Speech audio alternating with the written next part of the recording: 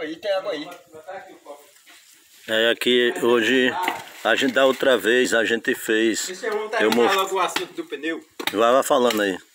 Aí eu falo. Hoje lá, rapaz, eu pensei em vocês dois, sabe? Agora pensei. Mas você já tinha visto o pneu, né? Já. Eu já tinha visto, só que eu não tinha nenhum propósito, sabe? Uhum. Aí hoje... Mas é pra decoração mesmo? É não. É pra carro mesmo? Não, também não. Aí vai fazer uma máquina lá? Não, também não. Alguma coisa você vai fazer, um banco. Eu me dou uma oportunidade de você fazer. Depois faça. Pra quê? Pra quê? Não, ali vai ser uma coisa pra você decorar a sua casa. Não, vai não. Não vai não? Então ali vai ser pra você botar no trator. Também não. Ali vai ser pra você botar uma planta dentro. Eu já vi que você não faz ideia pra quê, não. O cara pode até imaginar. Não, ali já sei, você vai cortar ele e vai fazer instrumentos de trabalho, alguma coisa, né?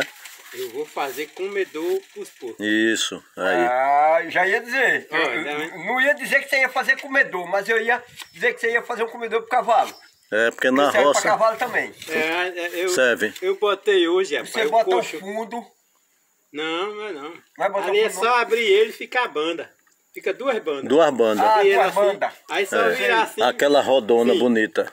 Que o porco não vira, que ele é pesado. Porque eu botei comida lá, eu tenho um ele não vira não, é. Pneu de carro pequeno, tá? Quando eu procurei, o negócio tava lá embaixo na grota. Ah, rapaz, já sei, é bom, pra botar comida é bom, é de primeira. Aí eu pensei logo, eu digo, rapaz, rapaz. eu vou arrumar um pneu, aí me veio na minha...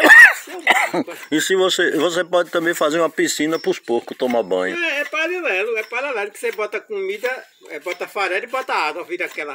Aí ele fica passeando dentro, os bacurinhos. Tem muito bacurinho lá? Nasceu agora um já. Olha aí.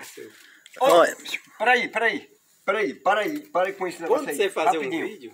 Para aí, rapidinho.